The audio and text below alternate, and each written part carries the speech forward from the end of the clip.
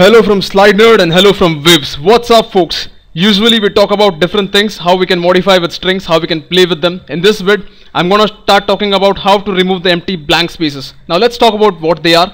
If you have a string like string S1 which has double quotes around and you say hello,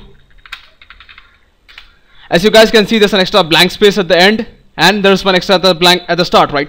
So what I need to do is I need to remove those blank spaces. I want to filter those stuff out. So what I'm going to do is I'm going to use a simple function called trim. I'll say s1 dot trim.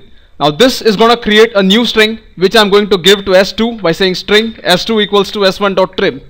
Remember, whenever you change something in the string, it always creates a new object. That's the rule by how which Java works. So let me go ahead, say system dot out dot println. Let me print both of them. So now let's go ahead and run this. Control S, Shift F6. As you guys can see, the upper one S1 has blank spaces, the lower one is trimmed. There is no blank spaces in this. It's a pretty simple vid. If you guys like what you saw, please subscribe to my channel, comment, leave your thoughts. Thanks for watching. I'll catch you guys later. Have a nice day.